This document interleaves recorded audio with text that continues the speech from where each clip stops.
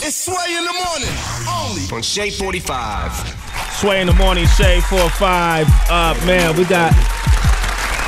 Come on, Brooke. Brooke Hogan is here, man. Come on, but you have Paul Wall. Time for me to get back on my game. Yeah, what's up? I mean, what's up? Jeez, I hid too long. I was in hiding. Yeah, but you know, in all fairness, you know, because we had your father up here a while back. You know, first of all, you know, you come from a strong rooted family, obviously. Cause you sound like you're describing a Tyler Perry movie.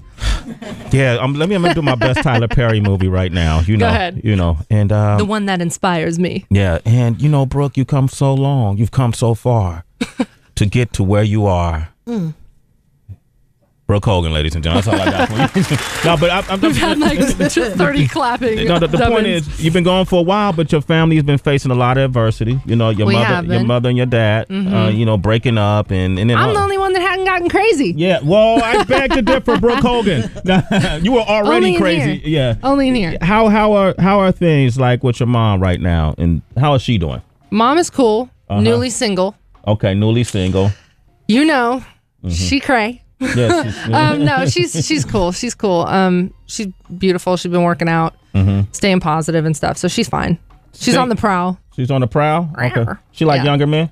I think so. We were talking about sugar mamas. I know your mama spent a mean dollar on a brother if he could just really. If he got that submarine sandwich. Yes, Tell Brooke about the submarine sandwich. The theory is that a lot of older women or women in general, like guys with a $5 footlong versus a Nathan's Coney Island Frank. Versus the chicken nugget. Yeah, versus the chicken nugget. Right. Would you agree? I would agree. So because the $5 footlong can be so powerful and have you in that trance, sometimes you'll spend a couple of dollars on that $5 footlong. Oh yeah. Yeah. You will. You might wake up and see me in the kitchen. Sway, are we recording today? All right, but your mom's doing. How's your pops? Pops is good, man. He's like eternally young. Every time I see him, he looks better and better and better. He's just on this paleo diet and this health kick, and he's working out 3 hours a day. I mean, his skin's firmer than mine. I'm like, really? Wow. This isn't cool. And he's very, when he came in, he seemed real spiritually grounded. Is he still dating the one girl that he's been dating? Yeah, they're married. They're married. Oh, damn, yeah. Already? They got married? Get in the loop. They've been dating for a while. My parents got divorced like 5 years ago. So, yeah, it's been a while. In the press, it seems like yesterday, but... Yeah, it seemed like yesterday. It's been a while. Has it been 5 years?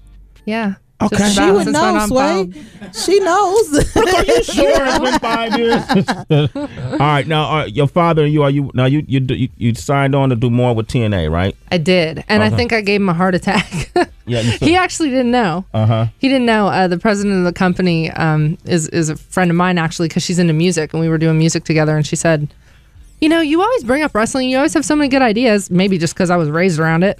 She goes, would you like to, help me manage the knockouts? Because right now, I'm so busy with everything else. I kind of need somebody to wrangle them. And I was like, why not?